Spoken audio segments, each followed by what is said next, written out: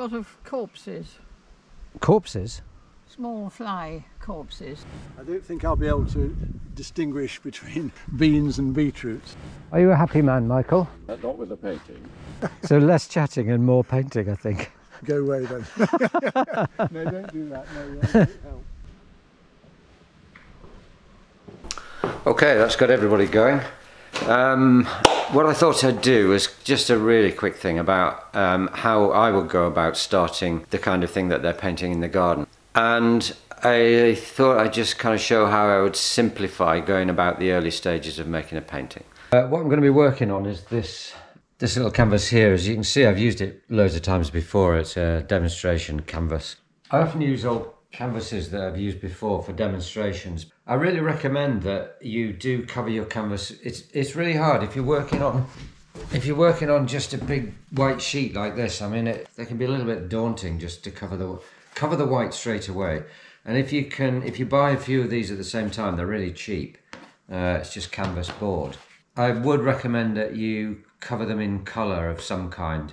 I often mix cobalt blue and alizarin crimson. Use a cool colour because it pushes things away. You can always pull things forward with warm colours later when you're working on it. So this is the photograph I'm going to be working from. There's loads of visitors in the garden at the moment, so I don't want to be talking to the cameras and making a painting and having people brushing past all the time. So anyway, there we are.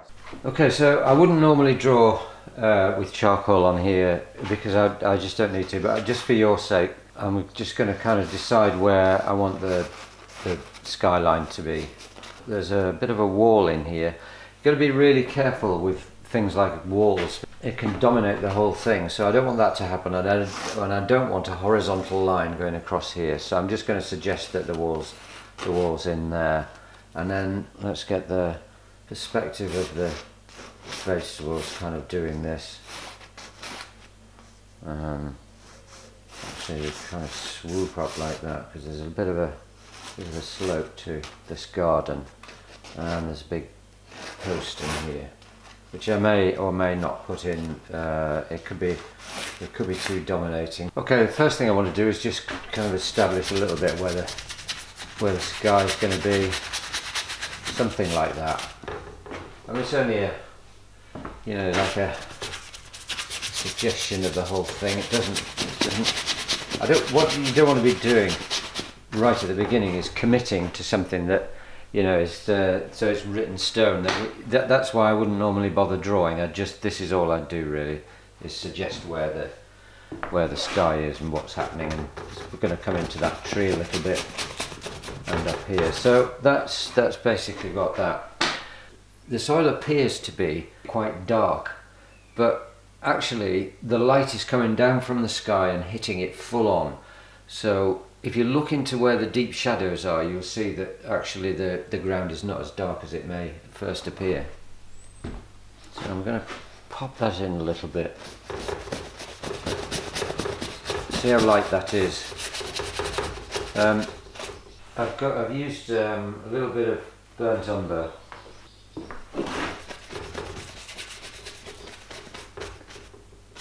And actually quite a lot of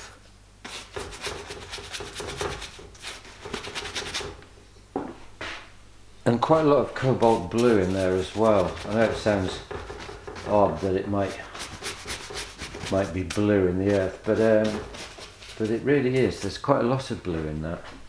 This bit down here is quite a lot in shadow, quite a lot. Just going to thin that with some turps and maybe just flick a bit of that on there like that. Just give it a bit of texture. I spread it all with my phone. That's good news, isn't it? There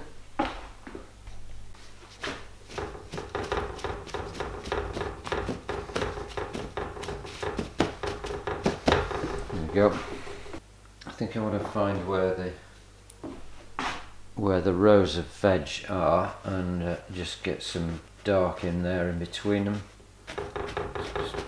And now I just want to establish where some of the lighter areas are. Nice big brush, you see. It's not. It comes down there and there.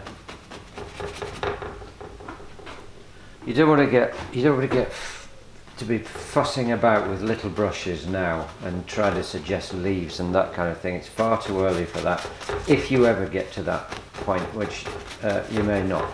But now we're establishing the perspective and some of the tonal values as well. There's some really nice lights in there. You can see now how swiftly this is established. It's a really quick process to get to this stage. What's it taken? I don't know, 5 minutes, probably less.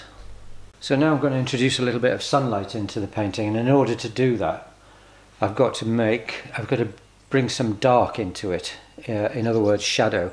You can't have sunlight without having some shadow. I've often seen students trying to make a painting light and sunny simply by adding more and more light, and it just doesn't work. You need the dark to make the sunshine. So I'm going to think about some shapes of leaves perhaps in here, and so I'm painting the negative spaces in here, and just allow that to suggest some leaves as we go along. You don't have to paint them all, you know, it's just a suggestion of what's going on.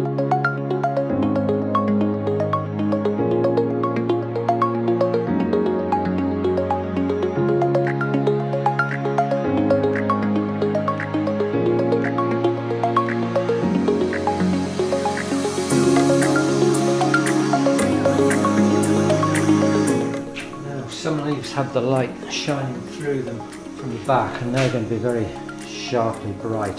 So I'm just going to start to add in some light into there now. So that contrasts beautifully with the shadow we've just put in, and now we've got some reason for the shadow that we've applied. A little bit of sharpness to these leaves too. They're a much cooler, limier green, you'll see. I've used a little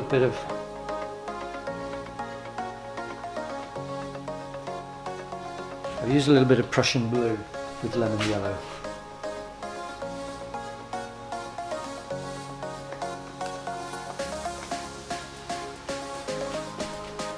Be careful not to get these leaves too uniform, otherwise it looks false, both in size and distribution.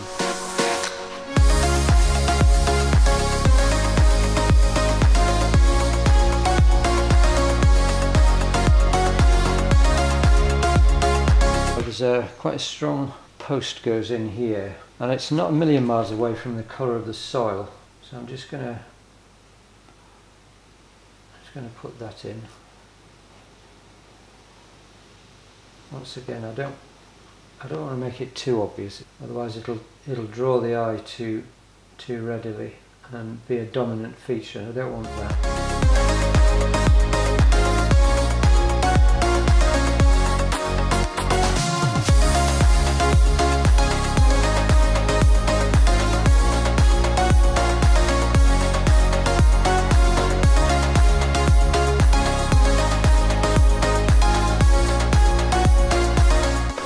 Really keen on this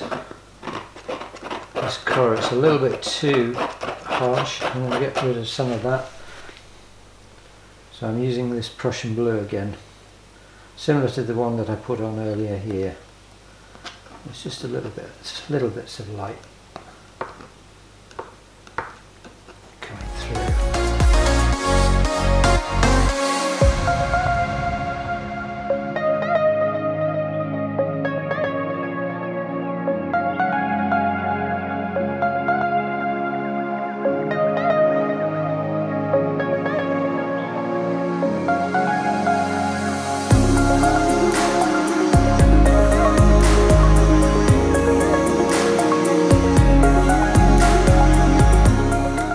I think what I might do just finally here is add a little bit of light to the sky, because that's got to make sense of the tonal values that we're putting in here, and they need developing at the same time.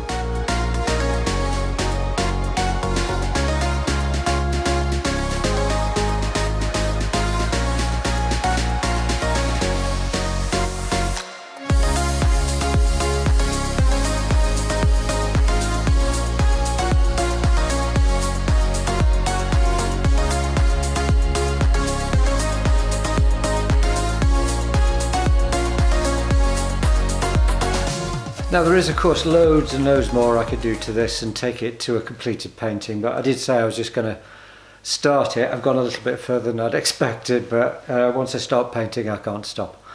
I hope you've enjoyed it. Don't forget to click the thumbs up and subscribe to my channel. It really helps if you do that. It's free of course. If you click the little bell icon, that'll let you know when I upload new videos. And hopefully I'll start to upload a few more videos. I haven't done that for quite a while. Hope you've enjoyed it. Goodbye.